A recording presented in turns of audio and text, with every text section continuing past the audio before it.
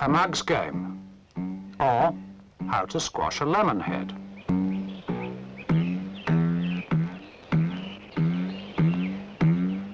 This is Pogo. Anyway, that's what he's called by his friends. Yo-Yo is one of his friends. He calls her Yo-Yo, anyway. They get along fine. Plenty of good ideas. They have a lot of fun. And in the same crowd, there's a boy they call Splat. He's a bit of a problem. Sometimes they say he's just a sour old lemon head.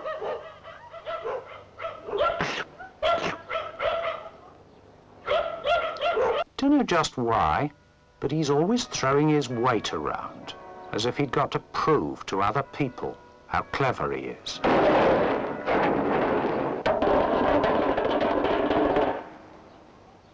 And mind you, he's not thick. He is clever, but he's such a show-off. And when he's got an audience, he has to go on showing off, just to prove it all over again.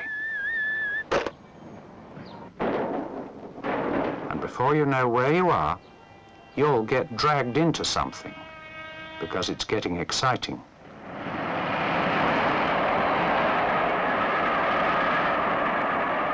And that's how the trouble starts.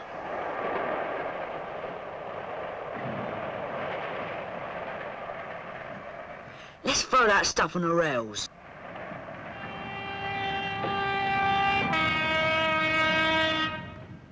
Huh? Ah, come on. It's only a game.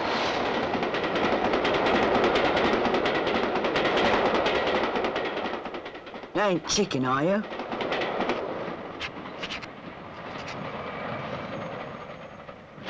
Well then. He knows you'll follow his lead, and all of a sudden, it does get exciting.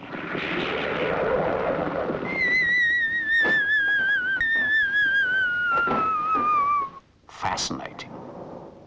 And horrible. Stop it. This isn't a game. Before it's too late. Stop. Let's go back. Put things back as they were. Let's throw that stuff on the rails, he says. Well, you don't have to copy a show-off. You can think for yourselves.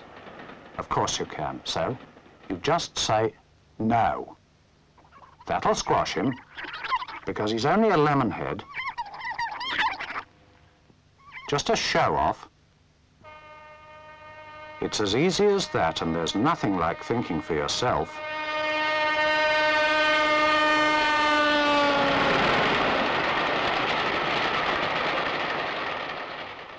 We always think for ourselves.